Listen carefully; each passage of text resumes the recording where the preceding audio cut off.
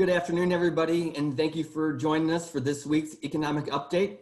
I'm Dan Kuntz, Director of Professional Development at the MOCPA, and I would like to welcome you to today's program.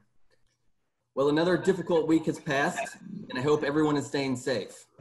Though the experts predict that the virus may be nearing its peak, we know we still have a long way to go. All we can do is keep pushing through and continue to lean on each other for support and guidance. We are continuing to provide you with the resources that might hopefully help you get through these times a little bit easier.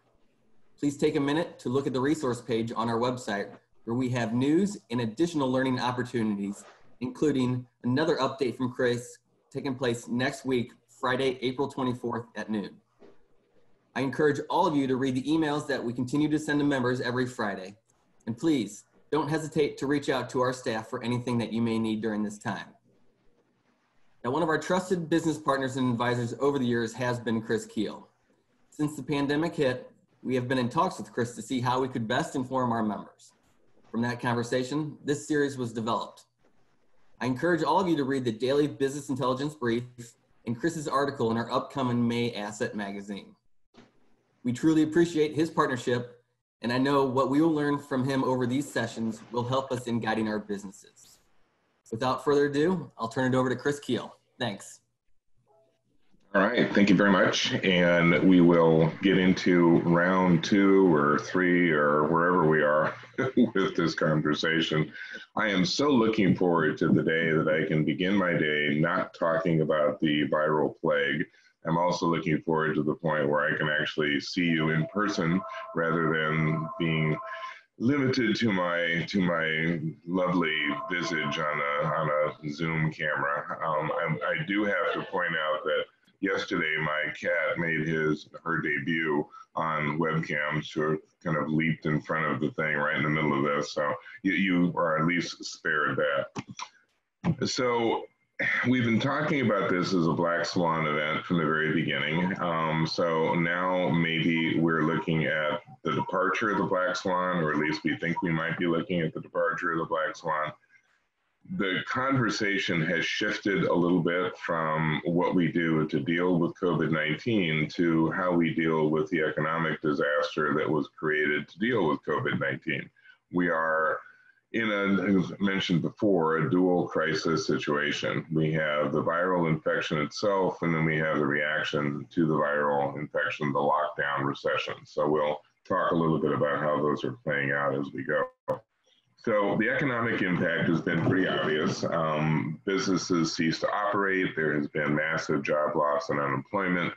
The numbers now, I think, are around 22 million people who have been rendered jobless. There have been pay cuts. There has been an increased amount of business debt. GDP growth has fallen. Investment's been crippled. The stock market has plunged. It's just been a delightful period of time. The last few weeks have been anything but relaxing. A lot of these are unusual in terms of their origin and probably will be just as unusual in terms of their departure. You look at things like the job losses, and we'll talk about this off and on for the next hour. The challenge with this kind of unemployment is that it is not structural. It is reactive. We're dealing with what amounts to a national furlough, and we're still kind of grappling with how that's going to play out and what the circumstances will be. This is not unfamiliar in a sense to certain industries. I mean, if you look at the automotive sector, they go through this every summer where you shut down auto plants for a period of time so that they can reboot and rework and put in new machine tools. During that period of time, the workers are laid off.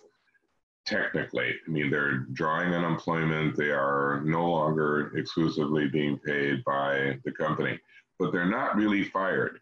They're coming back. At some point, the retooling is completed and these workers come back to work. So they're not technically really unemployed. They're furloughed. What we have in the US right now are a lot of companies who have turned to their workers and said, well, we have no choice but to let you go right now because we don't have any income and we can't pay you. However, when this all changes, we're going to bring you back. And therefore, you're not really fired, you're not really laid off. As soon as we can bring you back, we will. How we measure that and figure that and understand that is tough, because we don't know exactly when this furlough would end. I mean, is it something that ends in May? Is it something that ends in June? Does it end in July? And what does the worker do in the meantime? I mean, they can't just kind of hang on for 2, 3, 4, 5 months hoping for the best. They're going to look for other alternatives. They're going to take other jobs if they can. So all of these become questions, and it makes it kind of difficult to get your hands around when things get back to normal. We know that the trajectories have begun to become more manifest. We know that you've seen peak reached in lots of countries. What we're not seeing quite yet is the completion of the bell curve. We're not seeing the decline.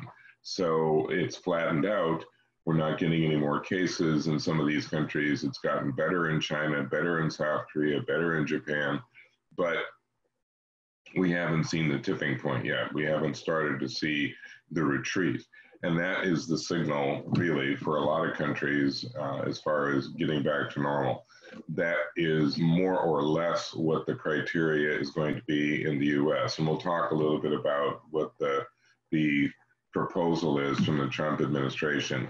Early on, there were lots and lots of conversations within the White House about what the return would be like. And there were some very overly optimistic assessments. We'll be back by Easter, we'll be back in a couple of days, et cetera. Well, that didn't turn out. Then there was conversation about, well, we'll open up some parts of the country before we open others. That was a problem because the sense was that people would tend to migrate from one part of the country to the other, and that would simply spread the virus. And there was a decision at some point that this is all going to be made federal level, and then it was pointed out that's not allowed by the Constitution. So now it's going to be a state-by-state conversation, and that is going to require a lot more coordination, because you don't necessarily want a few states making the change and other states not making the change. You're going to have that same migratory challenge.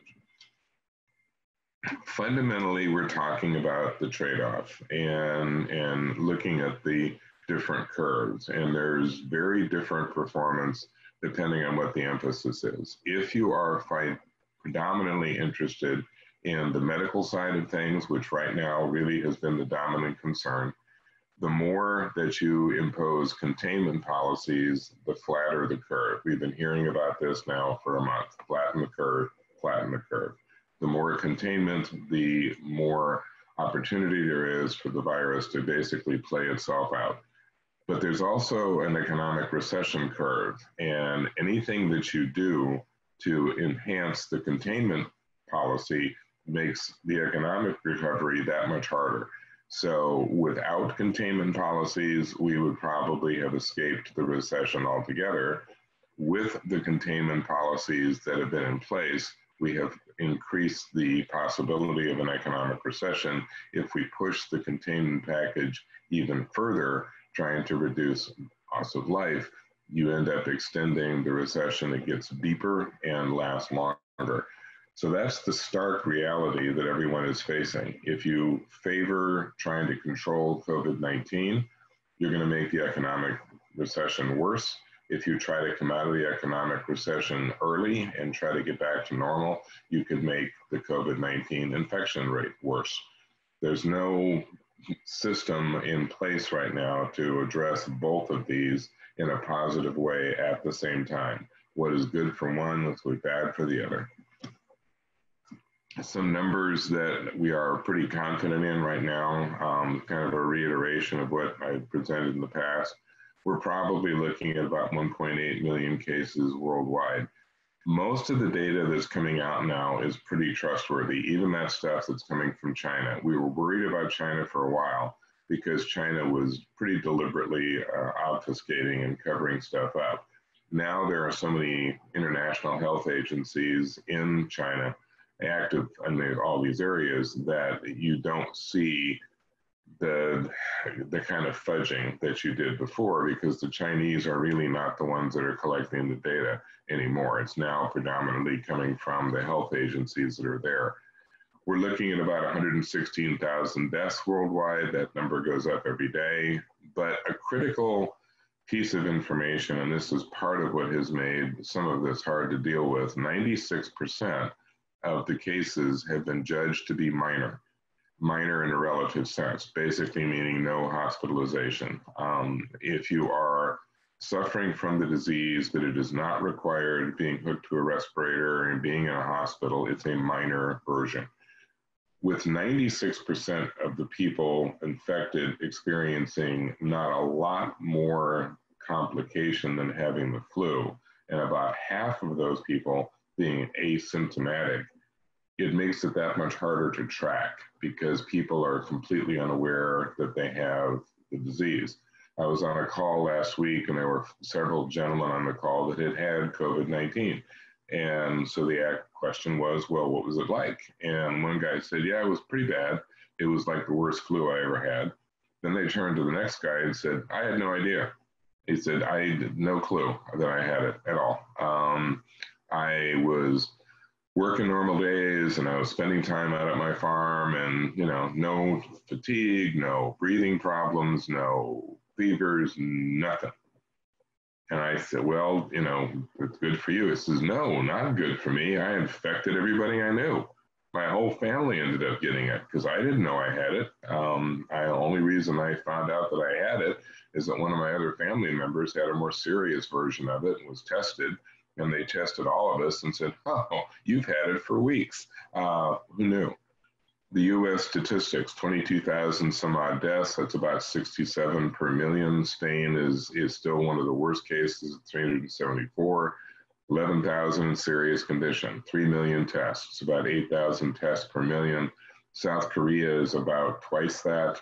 Germany is about twice that, closer to 16 or 20,000 tests per million. We've had 33,000 some recoveries. But the critical thing on the economic side is 16 million at the time I wrote this, now 22 million people out of work. So you've got that trade-off question again. There are states with stay-at-home orders, and there are states that don't have stay-at-home orders. And some of those are in the Midwest. You've got the Dakotas, Nebraska, Iowa, much less strict than some of the states on the East Coast and the West Coast. That's going to play out in the reopening. There'll be some states, probably these, that will open up sooner than others because of the level of infection they're experiencing. If you look at things like construction starts, which is kind of an indicator of the overall economy, it wasn't too bad in March. Even as March was closing out, you were dealing with fairly healthy construction sector statistics, and they are still fairly healthy. Commercial construction has still been on a growth pattern, not as robust as it's been, but is respectable. Institutional, manufacturing, even residential has been holding its own through this. Now the reaction is beginning to be felt, and you're not probably going to see this kind of growth much longer, but the construction sector has been delayed in a sense to its response. This is, again, the new construction impact map. Basically, the red is more intense stay-at-home orders, and the green is less intense stay-at-home orders. When you look at the impact and longevity on different sectors, the moderate short-term, these are the ones that are going to come back the most quickly, probably education, manufacturing, healthcare, data centers, warehouses. Part of this is because they are going to be deemed essential and will be brought back more quickly than would otherwise be the case, but there are also sectors where enforcing new protocols will be relatively easier. You're going to be able to maintain that social distance in some of these environments better than in others. If you look at things like hotels and offices, moderate impact, it's going to be harder to keep people apart. The length of the industry impact will be a little bit longer because these sectors are also hit harder when the decline took place. And then the most infected, longest term impact is probably retail. And service retail as well. That's going to be so dependent on what happens with consumer attitude. If the consumers continue to be worried and concerned about what happens next, they're going to be reluctant to jump back into previous habits. If you look at how we've handled remote activity, this is, again, kind of hard to read, but you're looking at a comparison of the United States to the UK. UK has been a lot less successful in migrating work away from the workplace into the home office. This is a testimony to our own technological abilities that we have been able to handle moving people into that environment, but it has not been universally successful here either. The initial polls, and this will probably change over time, but the initial polls were interesting. At first, everybody was like, yay, this is great. I've been wanting to work at home for years. Within about a week, it was like, oh my God, I can't stand this anymore. I have got to get out of my house. I'm tired of my children. I'm tired of my pets. I'm tired of myself. I want to get out.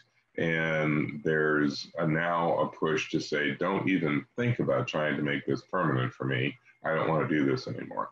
And certain industries, of course, have always struggled with trying to have people work at home. When you look at how personal expenditures have been affected, obviously there's been dramatic drops in the money spent on flying and entertainment and retail and groceries and things like that. We've had a rather dramatic increase in medical expenses, but even debt payments have been affected. Everyone's kind of transaction behavior has changed. And in order to get back to normal, these ratios, we're going to have to get back to normal as well.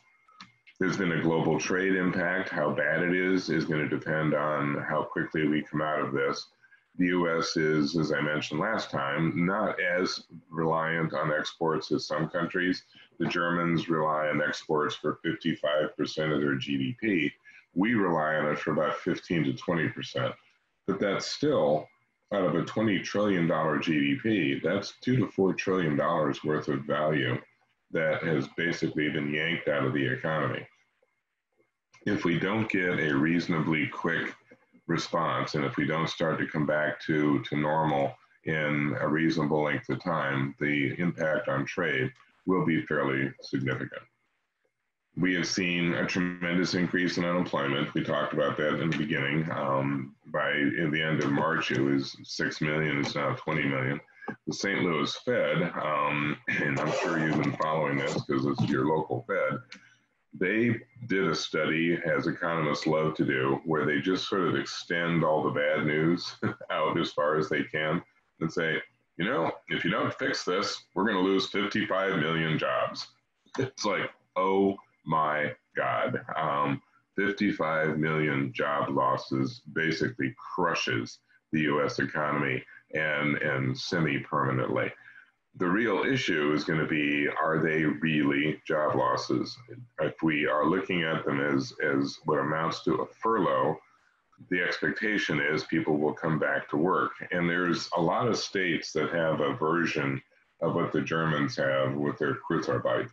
The Germans have always had, and not always, but for the last 20 years, they have a system that when there's an economic crisis or a company is in trouble, they can take their workforce, make them half-time. The government steps in and pays the other half of their salary so that the company does not lose its workforce. There are about 20, 25 states in the US that have a system similar to this, where the company can apply for this program. They can take their workforce to half-time status, then the workers apply for unemployment, and they get a prorated unemployment check. They get a check that is kind of measured against what they're continue to earn from the company. The point is that they're still employed by the company. When there's an opportunity to come back, it's not like the company has to go out and find them again. It's just like, okay, you know, Friday was your last day at part-time, Monday you're back to full-time. Service sectors are obviously hit hard. A lot of areas that one would expect. I mean, shopping centers are down and clothing stores are down, and day spas have kind of hung in there to a degree. So I guess when we are in crisis, we need spa time. Summer camps are way down. So is massage therapy. So things that one would expect. Hospitality impact has been severe. The amount of impact on hotels and theme parks and tourist locations, all of those has been severe. And there probably will be a fairly long lag before this comes back. We're going to have to be confident enough to travel again and start enjoying the benefits of a tourist economy. Grocery impact. We have seen a fairly stable grocery environment, but we're now beginning to run out of certain foods, and certain parts of the country are running into challenges because of the supply chain. It's not that we're not producing the food, the production numbers are still very high, but it's trying to get them to the market and trying to get them through the distribution system. We have a very complicated food distribution system, and food has to go through lots of different hands. And with all the social isolation provisions in place, it has become harder and harder to expedite that movement. So we're a little bit behind some of the other countries in terms of our food distribution.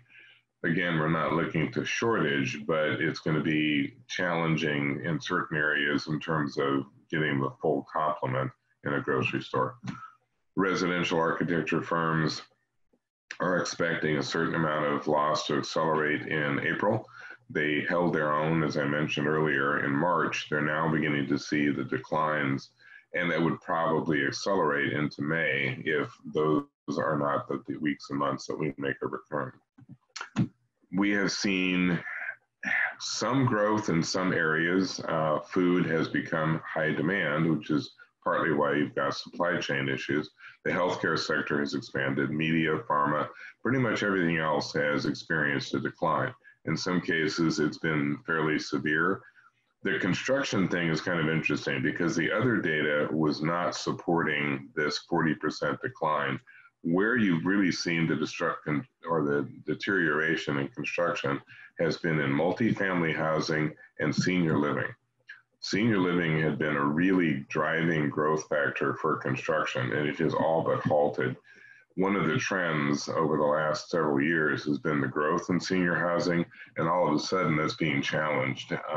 We're hearing anecdotally that there are lots of people who want out of the senior living situations they're in because they now equate that environment with being vulnerable to COVID-19. So we'll kind of see if that plays out on a more consistent basis when the crisis is over, or if this is just kind of an immediate reaction. Real estate has been a little bit in decline, but again, only in select sectors. You've not seen much in the way of real estate activity around manufacturing, but it has been booming in warehousing. So it just kind of depends on the subsector. Oil demand has fallen like a rock. Part of this was motivated by the oil war, but really most of this has been related to the restrictions on travel. People are not commuting, they're not going on vacations. If anyone has ventured out onto the highways and roads, it's like, oh my, where's everybody? The highway patrols are now mentioning that they are giving out lots and lots of speeding tickets because people are getting on the highway going, wow, there's nobody out here. I can go 120 miles an hour. And so the highway patrol is saying, you know what? Speed limit's still 70, and we're going to pull you over. So you've seen a pretty dramatic decline in oil usage, which will obviously come back at the point that there's more growth. So ending the lockdown recession, what is it going to look like? We didn't really have a clue until really yesterday. And as we expected, there's going to be a phased approach. The notion prior to yesterday was a little bit more complicated than the phased progress that's been described by the Trump administration. Trump sort of has it down to 3 phases, but it's going to be up to the states. Up until really yesterday or the day before, there was a lot of conversation about this being a national move, that Trump would make a declaration and everybody would follow that declaration.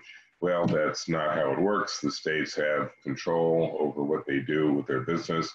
And it was pretty clear that constitutionally, the states were going to put their foot down and say, no, this is not a national issue, it's a local issue. So even with the recommendations on the 3 phases, the 50 states are all going to come up with their own version of this. They'll be close, but they're all going to have some differences. The first phase is supposedly kind of normal retail and service operations. It's reopening stores and restaurants and service places like dry cleaners and things like that. It's basically opening up the world back to the consumer. There's some controversy over this, and some states are going to take a different approach, because opening up a bookstore is different than opening up a restaurant if you're still trying to maintain some kind of social distancing. The next phase, according to the recommendations from the Trump administration, includes more opening up senior centers to more visits, more crowd-oriented activities, more sporting events, more concerts, things of that nature.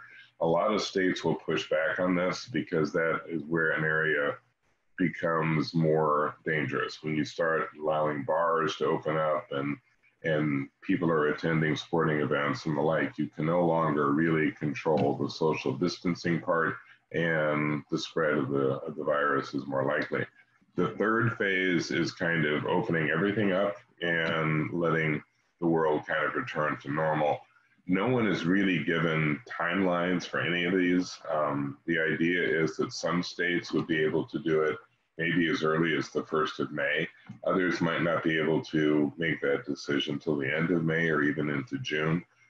The criteria for most states seems to be, are we in control of our own outbreaks, number one, and do we have the ability to maintain social isolation when we start to open up these operations? The new protocols going forward haven't really been established, but the conversation has been around things like mandatory health checks. There will be circumstances where your health will be a factor in whether or not you can participate. This may hit airlines. You may have the TSA taking your temperature to everything else that's done by the time you take your seat on the airplane. Not quite sure yet how that plays out. It's been tried in other countries. You now have the little devices that you can run across somebody's forehead and gives you a temperature very quickly. That may end up becoming more common. There will continue to be efforts at social isolation, minimizing contact. How that plays out, what it looks like, not altogether clear at this stage. So you're probably going to see more attention paid to kind of the circumstances. The IMF is expecting a fairly quick recovery.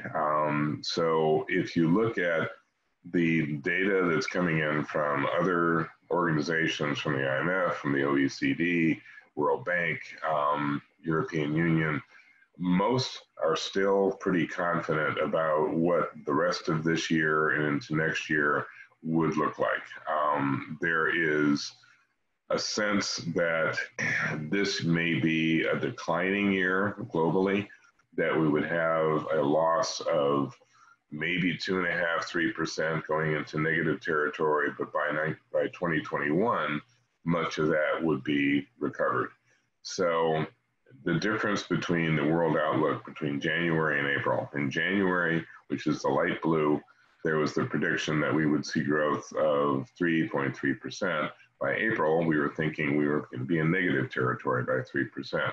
But by 2021, the rebound is more robust than was expected. So you see coming out of this as a fairly motivating period, and the growth actually jumps back up to around 6%.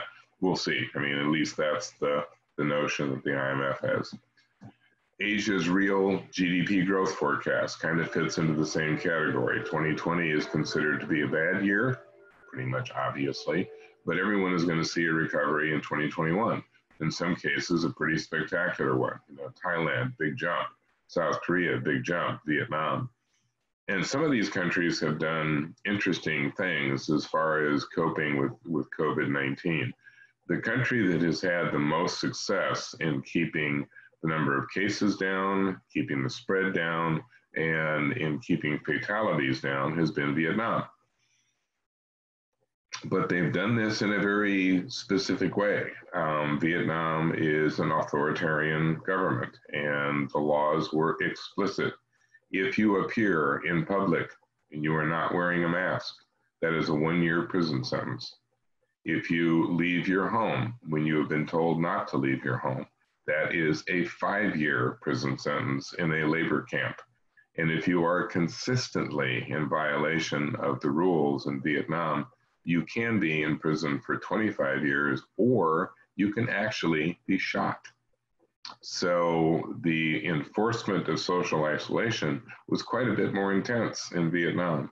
Most countries that have struggled with containment have struggled with this trade-off between how much can you force people to stay isolated and how much are you going to have to bend to their desire not to remain isolated. In the United States, we started off with exemptions. You can go to the grocery store, you can go to the drugstore, you can go to the hardware store. I mean, as I drive the neighborhoods on the few times that I've been out to go to the grocery store and the drugstore, I mean, the vape shops are open, for crying out loud. I mean, what? So why would we encourage people to do something that makes them vulnerable to the disease we're trying to stop? That's a little confusing. But we're not in a position to start telling people you can't go there. Yet, in some states, we've gone further than others. Michigan began to demand that the stores like Target and Walmart and the like that were open would not be allowed to sell non-essential items. So if you went into Target and you wanted to buy a game or a toy or a potted plant, that's not allowed. That's not essential. You're only allowed to buy essential things, which then starts the whole conversation of like, who the heck are you to tell me what's essential? I have 5 kids at home who are about ready to rip each other to shreds. They need a game. So it's awkward in a country like ours. We are dealing with all kinds of different political orientations around the world. There are 4 world leaders, for example, that have been referred to as the ostrich dictators, because they have absolutely ignored everything to do with COVID-19. They have not imposed any restrictions of any kind. And the rate of infection is quite high, except that they are not telling anybody, because to mention the rate of infection in those countries gets you a prison sentence.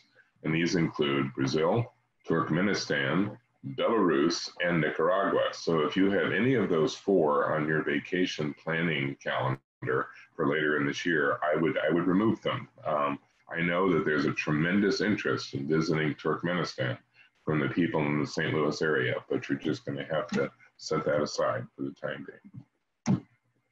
If you look at this, we talked about this once before. This is the various estimates as to when we're going to get a reboot. The May reboot is still the dominant theory. That is still the one that most economists are expecting. Don't know exactly when in May. It could be early to mid, it could be late May, but if we do get a May reboot, we are looking at maybe a decline of 1.62% over the course of the year. If we don't get a recovery until summer or fall, we're looking at more of a 5.56% decline. So with the May reboot, we may actually escape a recession for the entire 2020. If we don't get a reboot until summer or fall, we could easily be in a recession period for the bulk of 2020. So a lot of it, of course, depends on timing. Different scenario breakdowns, kind of a reiteration of what was on the previous slide.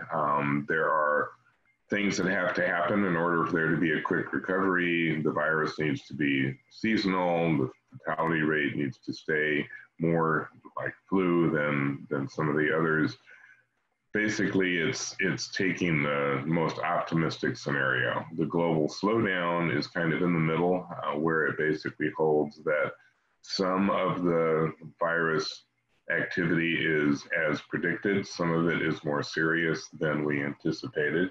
And then you have the more depressing global recession where everything that we've been expecting to happen really doesn't happen. The virus reappears at the end of the summer, and we're sort of left with the same conditions in another 6 or 7 months that we're dealing with now. So obviously life has altered. So there are many conspiracy theories out there. I personally think that this is all those idiot bears. I'm sure that they're the ones that launched this, and the pets are all getting their revenge. It's kind of like, you've been putting these collars around us for years. Now it's your turn. As I mentioned before, if you want to ask more questions more specifically, please feel free to reach out to me by email or phone. Many of you get the DIB from the society already. If you don't, tell Dan to put you on the list, or you can call me directly. So there were lots of questions last time, which we didn't get to, and I kind of want to spend a little more time on questions. So we'll quit at this part now, and we'll take questions because I have to jump off precisely at the hour because I'm doing another webinar for somebody else. I don't even remember who.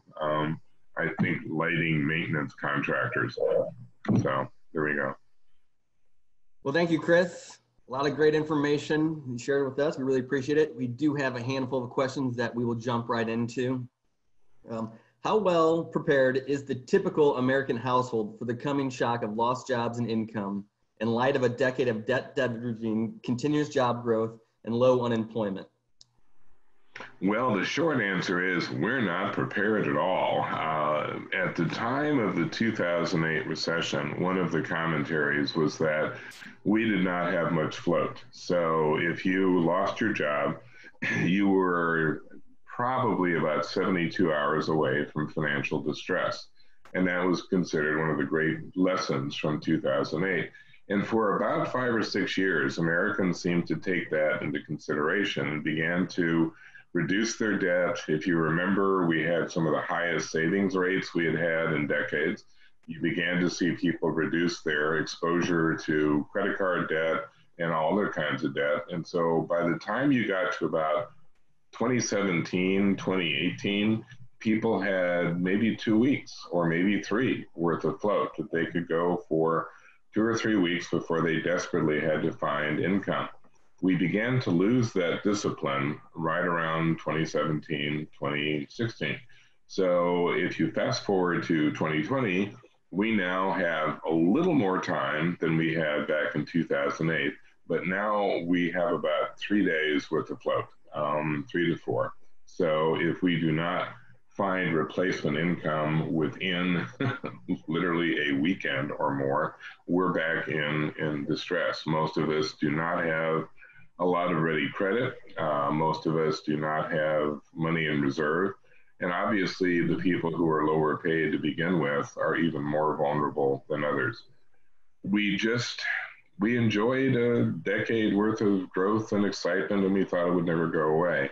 And that's also the problem many businesses have had. Corporate debt has been growing very rapidly. National debt, no one has been particularly prepared, despite the fact that there have been all kinds of Cassandras in the economics profession who keep saying, do something, you have to do something, you were not prepared. And, just like Cassandra, no one paid any attention to us. And so now we're just sitting around saying, yeah, well, we told you so. Thank you. We've seen historic drops and slight recoveries, seemingly several times in the stock market over the last few weeks. Why so much the up and down? And yeah, the volatility has come back because the market is still very confused as to what the long-term prognosis is. And so they seize on any little movement that would signal a direction one way or the other. So if there's good news as far as development of a vaccine or development of a new cure, or if somebody has now reached a peak and is starting to see decline, or if there's some new government program, all of this excites the market. And then a day later, it's like, oh, well, the vaccine isn't going to be ready for a year. The cure isn't really working. The government's run out of money already, and it's not really having the impact that we thought it would have. They had an agreement on oil, except that it didn't change the per barrel price, so now we're depressed again. And so you get this up and down reacting to each little nuance or change in the news. And then you have the age-old battle between contrarians and others. I mean, there are people that lost a lot of money and desperately want to make some of it back. So as soon as the market goes up even a little bit, they sell quickly in order to recoup. And the contrarians just sit back and say, really? This is how we become wealthy, you know. There's a reason that Warren Buffett is the richest man in the world. He just buys up the stocks that everybody else is selling. It's like right now, we know that Berkshire Hathaway is buying up airline stocks. The airlines will come back. You know, they're getting a $22 billion bailout from the government. And when they recover, well, you know, Warren's going to have a good day. Right. Now, what are your thoughts on investing in the stock market right now? Well, I always have to caution people when economists give advice. I always have to ask two questions. One, how many rich economists do you know? And two, understand that our profession is one that we're really good at talking ourselves out of things, because no matter how good something is, we can look at it and say, yeah, but if this happens, it's all going to fall apart. The most sage advice I think anybody can give when it comes to investment is to determine kind of where you are in an investment cycle. If it's money that you need right away, then obviously you're going to try to cash in on whatever is showing the most returns. Right now, it's probably going to be healthcare and transportation. If you're investing for a longer period of time, you take the good old diversification approach and hope that when you actually need the money, you're not turning 65 in the middle of the COVID-19 crisis. You know, so as was pointed out in 2008, if you have the poor taste to turn 65 in 2008, that's your fault. You should have done that earlier or later. Why do you think that China played with their statistics? Yeah, China played with their statistics because they always do. This is a totalitarian state that's controlled by essentially 9 men, and they have always fudged. You know, it has always been difficult to find out exactly what's going on in China. As many of you know, I'm the economist for the National Association for Credit Management. One of the keys for a credit manager is information. You know, in order for them to make a credit decision, they have to know whether a company is in good financial shape or not. Do they pay their bills? Do they, you know, all those things. Getting that information in China is illegal. There were a case not 3 or 4 years ago where 2 Dun & Bradstreet people, I mean, just analysts, just Dun & Bradstreet analysts were asking questions about the credit worthiness of some companies in China, which happened to be connected to the People's Liberation Army. They were both arrested on grounds of espionage and were sentenced to be shot until they were negotiated out of China. So China has always hidden things. It has become harder for them because there are more entities in China. The credit information now is leaking out because companies want credit. And the credit managers in the US and Europe are saying, yeah, I'm sure you do, but I'm not going to give you any if I don't know anything about you. So if you're not willing to share, well, you know, be as cagey as you want. I'm not giving you any credit. And then all of a sudden, bingo, here comes good credit information because the company wants access. So the information comes out, but it comes out despite the efforts of the government to shut it down. Like I said, the data now is mostly being collected by international health organizations and is reliable. But the Chinese are still trying to fudge it if they can. They want to look better if they can. All right, thanks. Do you see deflation risks in some industries such as automobiles? I don't think we're going to be looking at deflation risks. Inflation, maybe, because all this liquidity that has been dumped into the system has not really been able to percolate yet. The whole idea during a recession is to funnel money into the hands of the consumer, which is what we've done this time. We're shutting in money into just a whole host of programs. But the trouble is the consumer can't spend it. There's too many things closed down. When everything opens up and the consumer resumes behavior, they're likely to really flood the system with activity. The deflation would probably not occur unless you have a real reluctance on the part of the consumer to go back to normal, in which case the business community will be stuck with trying to stimulate consumer demand by ever lower prices and trying to entice them back into the market. In the past, we have not responded that way. We are pretty eager to spend money. Money burns a hole in our pocket under normal circumstances. The mantra of the US consumer has always been, I can't be broke, I still have checks. So as long as we're in that mood, I think we'll escape deflation, but risk inflation. All right, Chris, we'll do two more questions. How does the increased spending by the Fed affect the long term of the economy? Yeah, the Fed right now is doing what it did in 2008. If you remember back at the beginning of that recession, we had an $800 billion balance sheet at the Fed. By the time we got through with 2008, it was a $7.5 trillion balance sheet. The majority of those bonds were being bought by the Fed in order to funnel money into the economy. A lot of mortgage-backed securities being purchased. They're doing the same thing now. They are pushing as much money as they can into the economy by buying the bonds that they have been authorized to sell from the Treasury. So the impact is not immediately direct, and it is not immediately problematic.